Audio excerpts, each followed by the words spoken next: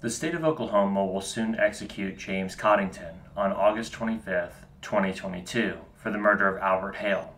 The parole board recommends life in prison, but it's not up to them. A man named Kevin decides who lives and who dies in the Sooner State. I'm your host, TD, and welcome to SikkWorld. I've never forgot Al.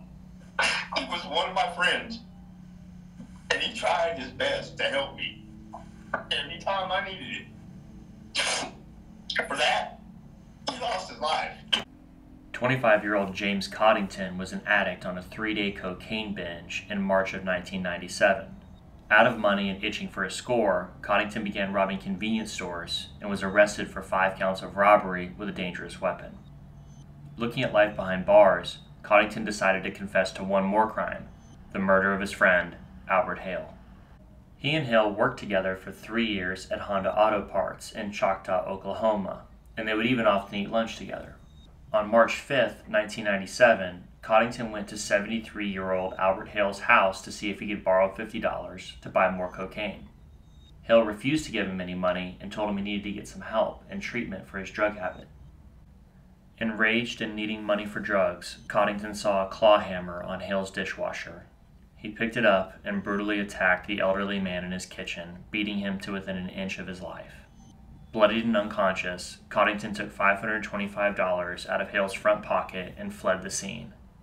Hale eventually succumbed to the multiple head injuries and died in the hospital after being found by his son, Ron.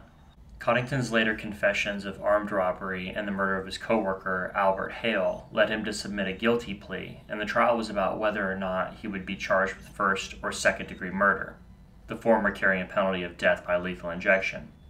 The jury deliberated for 11.5 hours and ultimately found Coddington guilty of first-degree murder. 25 years have passed since the brutal murder of Albert Hale, and the Oklahoma Parole Board heard Coddington's final plea before his scheduled execution on August 25, 2022. Coddington's attorney presented a 139-page packet to the parole board showing how Coddington has changed. The cover photo is on screen, and the packet presents his sterling behavioral prison record, how he achieved his GED, shared his difficult upbringing, claims to be a new man after finding God, and has accepted responsibility for his crimes, showing great remorse for his actions. And I can't apologize enough for what I did. And for someone to say I don't care and that I have no remorse is the only thing that I have to say is not true. The board also heard from the victim's children, who believe justice for their dad means death for Coddington. Hale's daughter Carrie said, "Please give my dad justice and my family closure. Give James Coddington the same sentence he gave my dad." And she was not the only one. Hale's son Mitch made his request for the parole board known as well.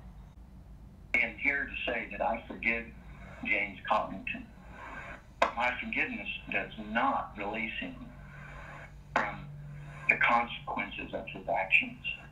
After hearing from Coddington's attorney, Coddington himself, and the victim's family, the Oklahoma Parole Board recommended the governor commute Coddington's sentence to life in prison without the possibility of parole in a vote of 3-2. Scott Williams. No Clemency. Richard Smotherman. Yes. Larry Morris. Yes. Ed Konieczny. Yes, like without parole. Kathy Stoker. No. Clemency has been recommended. The board's recommendation now goes to Kevin Stitt, the governor of Oklahoma, and he has the option to accept, reject, or modify the board's recommendation. The governor is not new to this, and his track record in these situations would imply a 50-50 chance for Coddington, as Stitt once granted clemency to Julius Jones after a recommendation from the board, and once rejected a recommendation, that of Bigler Stouffer, who was executed in December of 2021. But I don't think James Coddington is looking at a coin flip. Governor Stitt once asked the chair of the parole board, Adam Luck, to resign from his position because of a difference in beliefs. Unlike Luck, Stitt believes in capital punishment, which does not bode well for Coddington's plea for life in prison. Furthermore, Governor Stitt has been burned by one of these decisions before. Adam Luck and the parole board recommended the release of a criminal named Lawrence Anderson back in 2020. And Stitt approved the recommendation. Less than a month after Anderson's release, he cut the heart out of a woman, cooked it, then tried to feed it to his relatives before killing 2 more people. Governor Stitt showed mercy and got rewarded with a grisly triple homicide. I don't know what James Coddington's fate will be, but what troubles me most is the judicial process in this case. Kevin Stitt is being forced to play judge, jury, and executioner, and I'm not being dramatic. The purpose of Coddington's trial after he entered a plea of guilty was to determine if he deserved life in prison or death by lethal injection, which is the exact same decision Governor Stitt is left with.